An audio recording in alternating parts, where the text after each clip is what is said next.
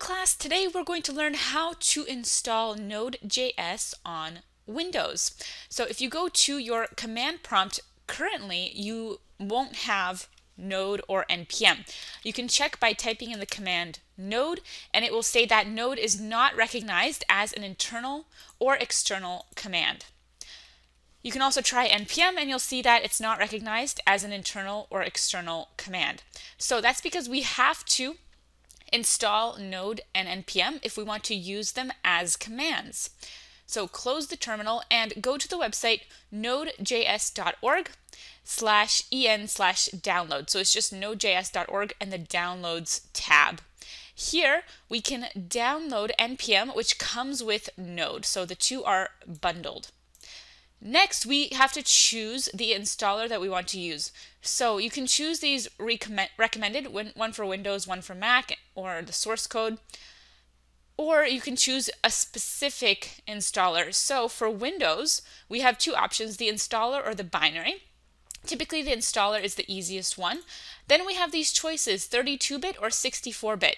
So this refers to what bit version is your computer.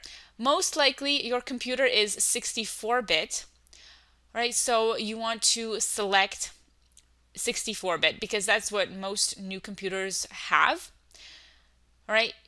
Otherwise, you have this option for 32-bit. Now, how do you know what bit version you have? If you're not sure, then you can go into your settings and you can search here for the settings. Just go to the settings app and then you can search in your settings for your bit. So you can enter here bit and you'll get this prompt.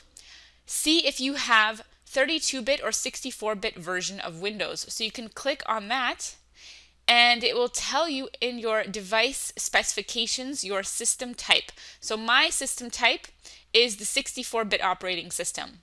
So most likely your computer will be 64-bit under system type. So choose the correct installer version for your computer and then you'll get this prompt, opening Node version 16.14.0 for 64-bit computers.msi. This is a Windows installer package. You can save the file, then go to the file and open it up. You want to open this executable file. You'll get the message that it may contain viruses, which is a standard message. In our case, it is safe. We can hit OK, and next up, we'll be taken to the Node.js setup wizard. This will install Node.js on our computers. We can hit next. We can read through the license, accept the terms, and hit next. Then we can choose a location where Node.js will be installed. Hit next. Then we can customize our setup if we want to, okay, or we can just keep the default, which is good enough. Next, we can optionally select native modules. So some NPM modules need to be compiled from the C or C++ programming languages when installing. If you want to be able to install such modules, some tools need to be installed. Likely you will want to install the necessary tools, so select this box. This will install Chocolatey, which is a common tool. The script will pop up in a new window after installation completes. So likely you do want to check this box, then hit next. Now we're ready to begin installations. We can hit install. The setup wizard is now installing Node.js onto my computer. I'll get this message, do you want to allow the app to make changes on your device? You have to hit yes, because the app has to make changes on your computer because it's installing a new package to your computer. Okay, next we see this completed Node.js setup wizard. This means Node.js has been successfully installed and it does include NPM. So you have NPM as well. Next, the terminal will open because we selected that we want additional scripts. So this script will install Python and Visual Studio build tools necessary to compile Node.js native modules. Chocolatey and required Windows updates will also be installed. So we will likely want these additional tools as well. This will require 3 GB of free disk space and potentially more for the installation. Please close all open programs for the duration of the installation. If the installation fails, please ensure Windows is fully updated, restart your computer, and try again. Press any key to continue through these prompts. Then you'll be asked, do you want to allow this app to make changes to your device, the Windows PowerShell? You want to select yes. This is the administrator Windows PowerShell. Here, this is installing all of those extra scripts. So first we see that Choco was found. So I already have Chocolatey, it's not installing twice. Then we are installing a newer version of Python, because for these additional scripts, we're using the tools Chocolatey and Python. All right, so now we're getting the 64-bit version of Python 3.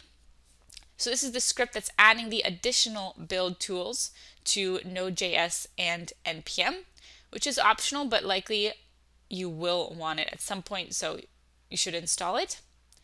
So currently it's installing. I'm going to wait for the installation to complete.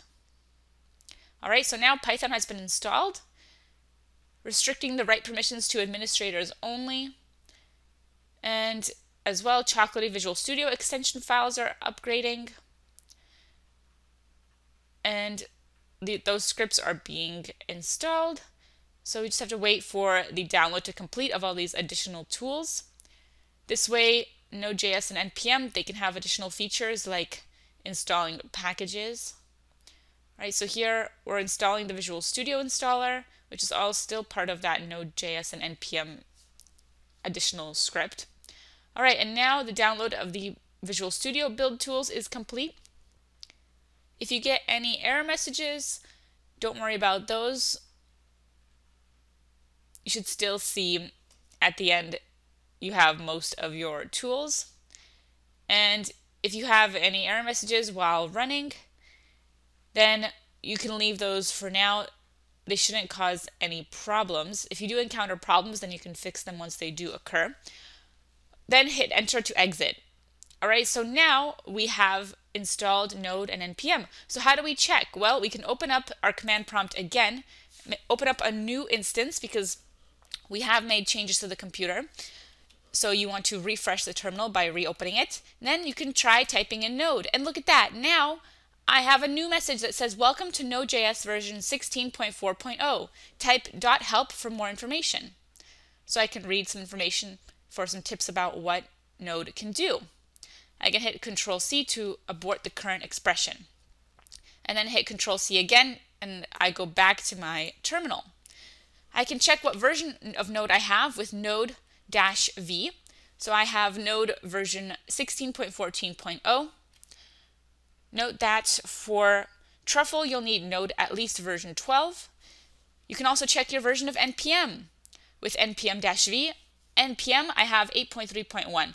So remember, Node and NPM, they come together. So once you installed Node, it also includes NPM.